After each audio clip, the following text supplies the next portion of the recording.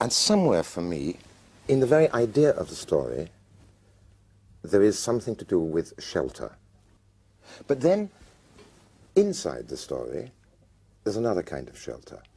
Storytelling is much more diversified. Stories mediated through images, but it doesn't tell us very much about what stories have become. Yes, I agree. Something of that primitive origin doesn't remain. But John, don't you think that people make a distinction between a story that is true and a story that is imagined or invented? Tell me the real story. But we also think of stories as, that's only a story. The story exists somewhere. I started inventing, but in relation to the truth. And why will it be fiction? Because it will exist both everywhere and nowhere. But why would it be read as taking place everywhere and nowhere? Don't you situate it in the village where you live?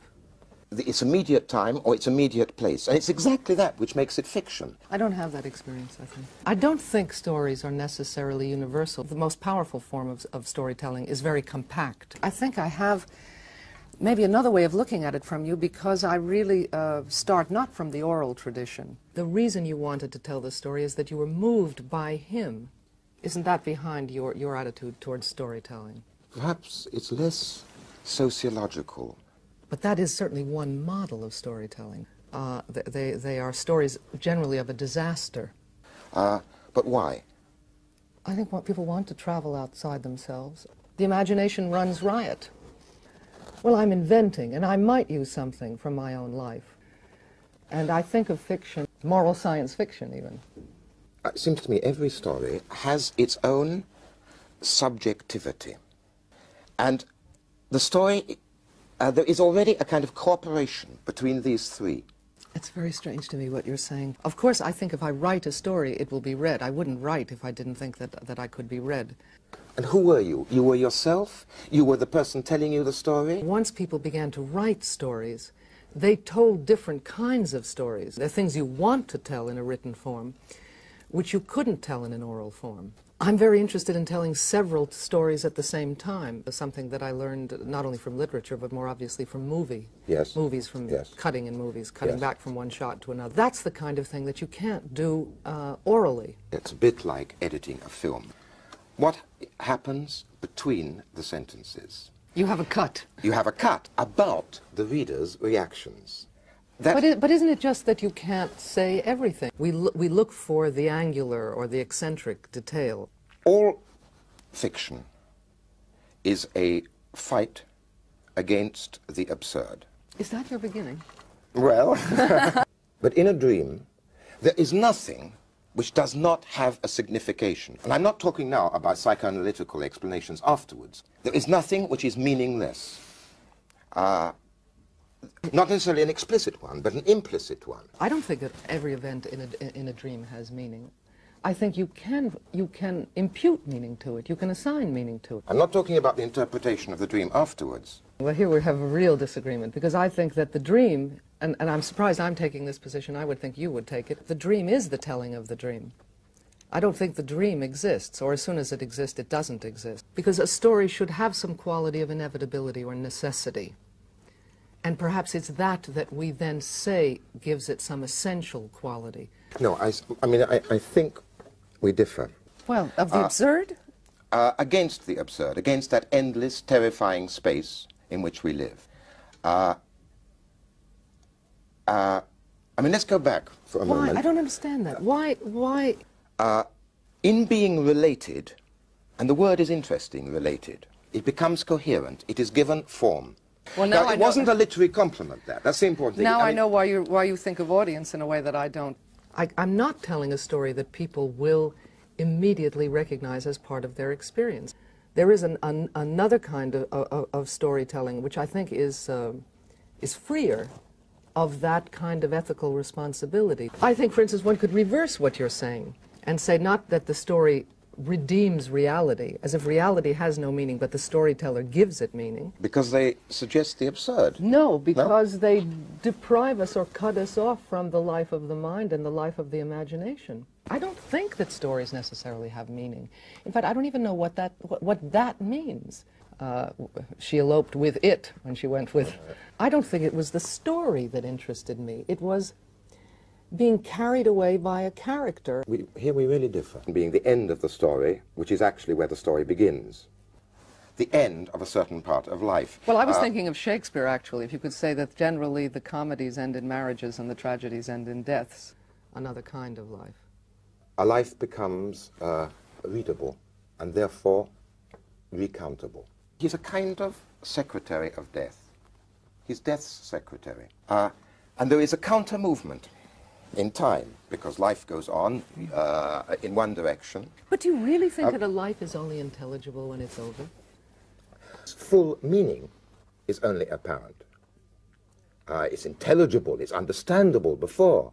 But then you are saying that the central thing about storytelling is to tell a life, and if the maximal understanding of a life only comes after death, then the basic model of storytelling for you, of narration for you, is telling the story of a life. And that's, you see, where I don't agree. But I think it's true in a less literal way than you are suggesting, whose central strength is the depiction of character. I mean, there's an awful lot of modern storytelling in which action is relatively immobilized. It's not in the and then form. And I think this is a great achievement. I think we've enormously expanded the resources of storytelling. And I'm not arguing. I mean, I'm arguing from the point of view of, well, my own point of view, as how I'm arguing from my point of view, too. No, but I mean, I think there are many other forms of storytelling. I have the feeling that mine is somewhere at the heart of the matter, but there are other forms.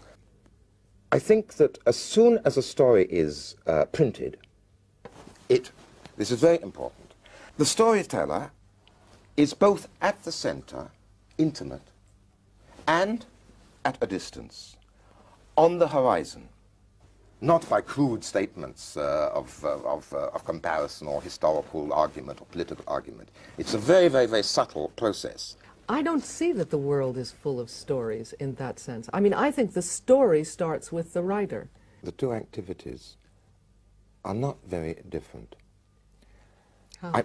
Something which I feel, which is almost by definition unsayable, which exists there, or a bit like a melody of music, a bit like a pattern of colors, and it's not very different. Well, it's not the same for me. When I write essays and when I write stories, it seems to me an entirely different activity. I have to sort of take my head off and put another head on in order to do this. We all feel inarticulate, but we also are, John, let's face it, also very verbal people. We don't talk as well as we write. I don't have this model of truth-telling or of chronicling, which seems to underlie everything that you said about writing fiction or about storytelling. I think that when I write an essay, I am certainly, the motive for an essay is certainly something that I perceive or think about, or it's a set of problems which generates another set of problems and another and another and another, and then I find a pretext. But when I'm writing an essay, I am asking myself all the time, is it true what I'm saying? There's always a sense of responsibility, because I think both you and I are the kind of people who feel and take on responsibilities with great avidity, but it isn't to some idea of the truth. When I move to write a story, it's not because I've heard a story, because I've heard, like everyone else, thousands of stories. It's because I hear language in my head. I hear a sentence. And I hear a voice. And you go on hearing that voice? Yes. So The voice. It's like a dictation. A dictation which then I can revise many times. It isn't exactly dictation, it's more like induction.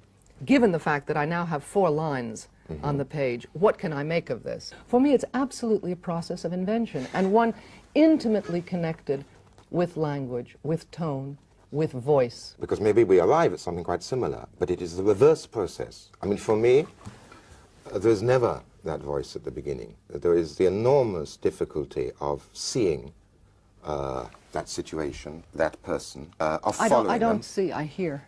Now, I see. That's perhaps why I like to make movies, because I don't see, I only hear when I write, and therefore I want very much to see, and that I like to do with images. Which is probably in the real time of writing, somewhere around about 2/3, not necessarily 2/3 of the text, but 2/3 of the writing time, the months or the years. Then, suddenly, the voices come. No, for me the people come out of the language. I feel... And for me, the language comes out of the people. I think it's very clear from our conversation that I'm really loyal to certain modernist assumptions about art, about literature, which I think you have come to question. But haven't you changed, John? Haven't you yourself changed? I don't know. I had to relearn to write. But do you constitute yourself as a reporter of your experience? I don't feel that I'm reporting on my experience at all. In general, today, there is a kind of failure of nerve in fiction. What do I mean by that? I mean that... Yes, what do you mean by that? How do you have the right to write about peasants? You're not a peasant. How do you have the right to write about... for you to write about men? You're not a man, or vice versa. It is not possible to write about what one has not lived, or of what one has not seen. But I don't believe that. You think that's why there's so many novels about professors? Because yes, professors of course. But don't you think this also has to do with the competition of other modes of storytelling? But after all, we have storytelling through movies. Yes, but there's always a story behind them. A limitation of ambitions, let's say, among most fiction writers. Movies are about lots of different things. Yes. Are about more different things, perhaps, than, I'm talking about serious movies, or movies we admire, we like, than fiction is. Written fiction has proportionally a smaller audience. And I think something different. I mean, I think that the novelist is somebody who says, come, and I'm going to show you what is happening inside that private house. And it is finally the novel, which is a very small period of the millennia of storytelling, is about the private and the privileged. Oh, I couldn't disagree with you more. I mean, first of all, we have all the tradition of 19th century novel writing. It was important then, very important. But I think it's important now. I mean, human nature hasn't changed. No, but the capacity of choices has changed. I don't believe that people have fewer choices now. I think in many senses they have much larger choices. One could say that their sense of choice has been devalued precisely by being so expanded. John, we're going to go on talking about this for many years, I'm sure, but now, alas, we have to stop. Good night.